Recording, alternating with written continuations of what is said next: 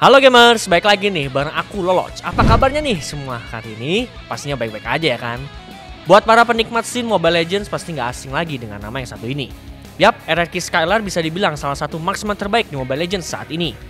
Berkat keahliannya dalam bermain Mobile Legends, Skylar telah mempersembahkan beberapa gelar untuk tim RRQ. Nah, kita bahas lebih lanjut yuk buat profil dari player yang satu ini. Jangan di skip ya gamers.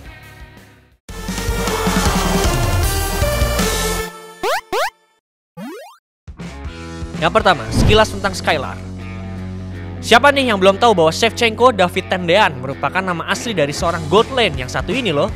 Pasti dengan nama asli dari player yang satu ini buat sebagian dari kalian teringat nama salah satu legenda dari klub AC Milan.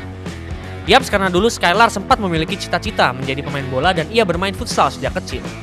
Skylar sendiri merupakan player dari daerah Manado yang lahir di tanggal 25 Februari. Berarti saat ini usianya udah masuk di angka 20 tahun nih. Daerah Sulawesi bisa dibilang merupakan salah satu kota yang menghasilkan bibit-bibit player e-sport terkenal nih seperti Sin, Sans, dan juga Skylar. Yang kedua, asal nickname Skylar.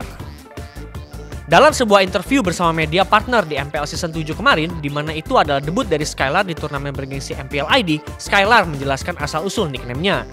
Skylar berasal dari nama skin Fanny, yaitu Skylark. Huruf K di belakang nama itu ia hilangkan, lalu terciptalah nickname Skylar. Wah, hanya dari nama skin hero saja yang hanya diubah sedikit ya ternyata, dan sekarang dikenal oleh orang banyak. Yang ketiga, awal mula masuk RRQ.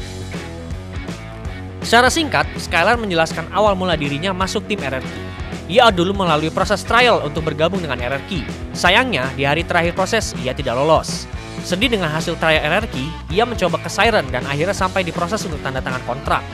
Tiba-tiba ia dihubungi lagi oleh pihak RRQ untuk kembali dites untuk bergabung bersama RRQ Sena pada waktu itu dan akhirnya lolos. Yang keempat, perjalanan menuju MPL ID. Prestasinya yang dibilang di panggung MDL memang sudah tidak diragukan lagi. Skylar bahkan pernah menyabet gelar MVP di regular season MDL season 2 bersama RRQ Sena. Sampai saat ini saja masih banyak yang menganggap Skylar sendiri memainkan role jungler di RRQ Hoshi. MPL Season 7 menjadi panggung MPL pertamanya setelah dipromosikan dari panggung MDL. Performa dari Skylar pun dilirik oleh sang pelatih untuk memainkan role god lane, apalagi dengan hero favoritnya yaitu Beatrix. Ditambah lagi, pada waktu itu, RRQ Lemon dan Sin ingin rehat sejenak dari Pro Sin.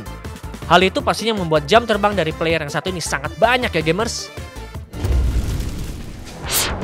Yang kelima, prestasi RRQ Skylar bersama RRQ. Dengan permainannya yang sangat baik, pastinya menjadikan player yang satu ini salah satu tombak berbahaya yang dimiliki oleh RRQ. Selama karirnya di RRQ, player yang satu ini telah banyak memiliki prestasi. Buat kalian yang belum tahu, kali ini bakal gue kasih sedikit nih info tentang apa saja yang telah dimiliki Skylar bersama RRQ. Yang pertama, MVP regular season MDL season 2.